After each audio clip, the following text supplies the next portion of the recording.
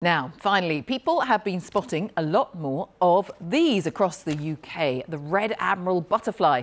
There were about 150,000 more sightings recorded in the last fortnight compared to the same period last year as part of a project run by the charity Butterfly Conservation.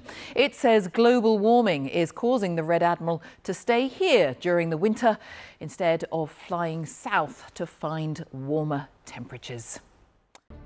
It's thought that climate change has led to a population boom in the red Admiral butterfly.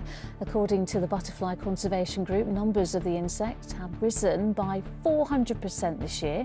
These species normally migrate here from North Africa and Europe. However, they've been able to return over winter in the UK recently thanks to warmer temperatures.